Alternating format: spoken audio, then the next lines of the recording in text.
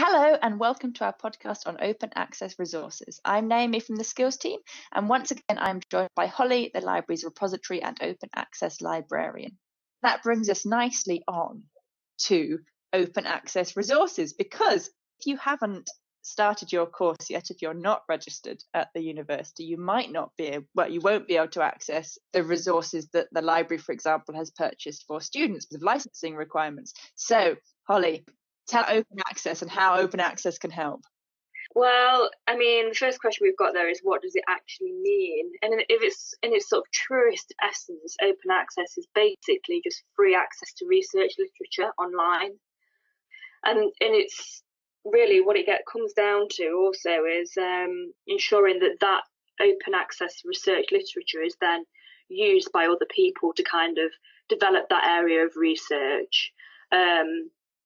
That comes with a kind of a license aspect, which we won't go into on this podcast. But I think it's an enormously important thing that people have access to research literature, and I think a lot of people assume that because they're not associated with the university, they're not enrolled with the university, they can't access resources because they don't have access to subscriptions to journals.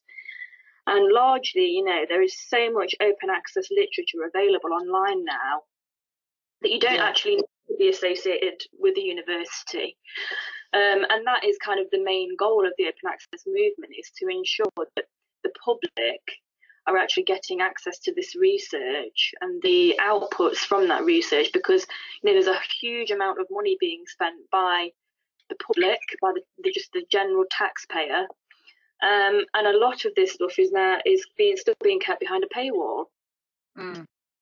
So if you're a student and you've got a particular interest in a topic, you're going to be able to access quite a wealth of knowledge and literature online for free.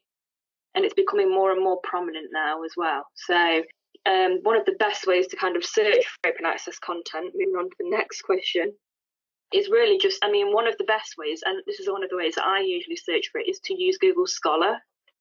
I was going to ask about Google, because when you say things being widely available on the internet, one automatically thinks of Google or another search engine. But for me, I have to say it's Google that comes to mind.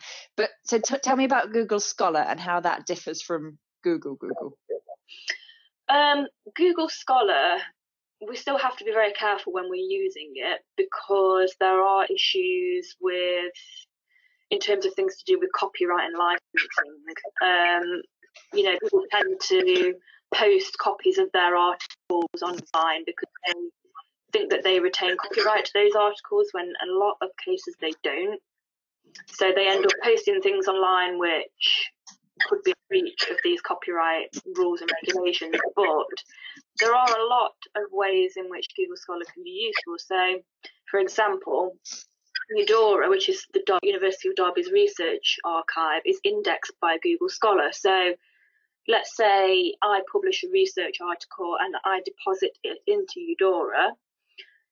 When I do a search for that article online, or maybe I do a search for a theme which relates to the topic that I've written my article on, it will automatically come up as available as a PDF, free to download on Google Scholar.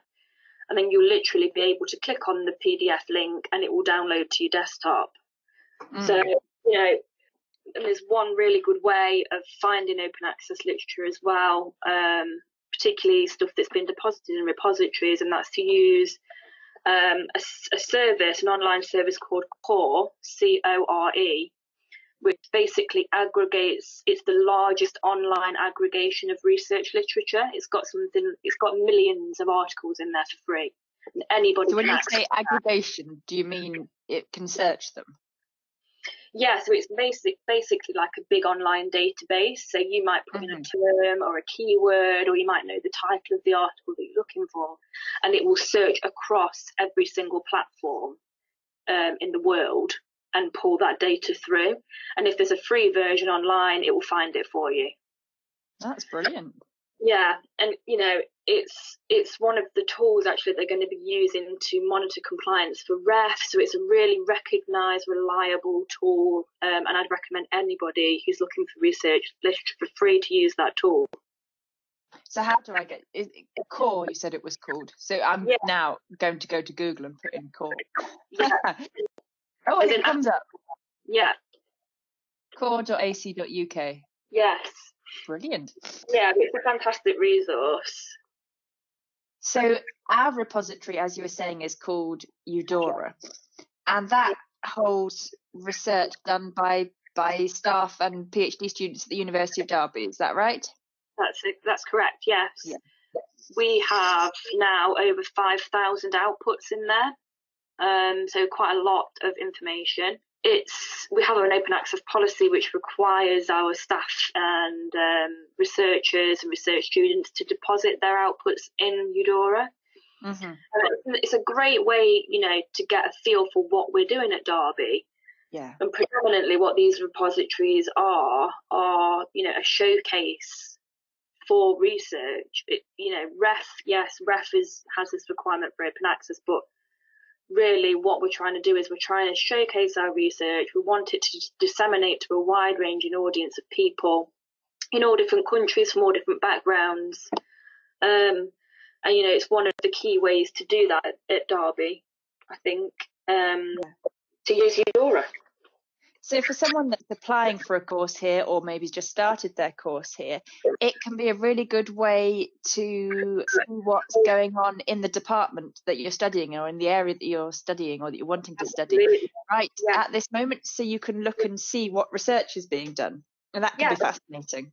Yeah, it can be fascinating. And, and I always say, if you're a person that has a particular interest in a particular area, especially perhaps if you're somebody looking to do a PhD at Derby, you can look at the different departments and you can see what the types of research are being done in your own subject area. And that could have a kind of a key outcome for whether you choose to study at Derby or not, But if you're an undergraduate student, it's a great way to find out more about the staff and what they're doing as well. The kinds of things you might be taught whilst you're studying at Derby as well. So I think it has benefits for a range of students. Yeah, absolutely. So we were talking earlier about how the best way, or one of the best ways that you can develop your skills of reading for university, is to practice. And these open access resources, these resources in UDORA, are a really good way of getting on and doing that practice, finding things to practice on.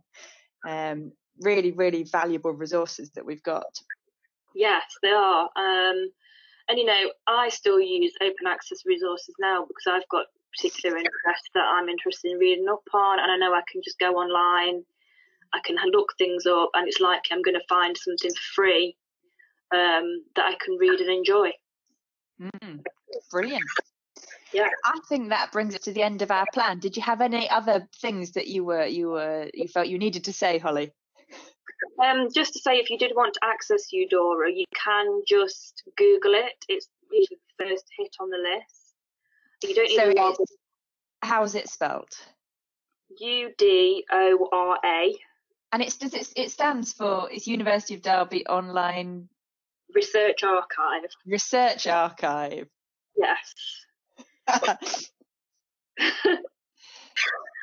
and you'd say just Googling it is the best way to get to it? Yeah, if you're not, if you're a member of staff, there's other ways you can get into it, or if you're a student, you can go through the ID homepages and it's on there. But the quickest way is just to Google it. You don't need to log in.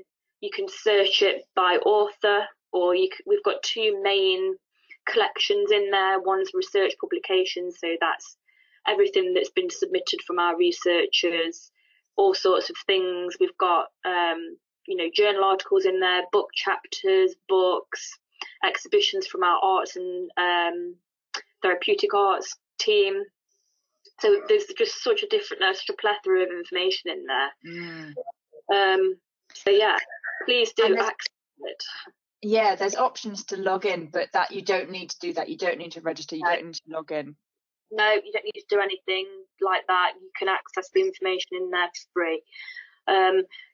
There might be an occasion where there's a lock on the document because there's copyright issues to consider. But most of the stuff in there you should be able to download. That brings us to the end of the podcast. Thank you very much, Holly, for joining us for this podcast, and goodbye.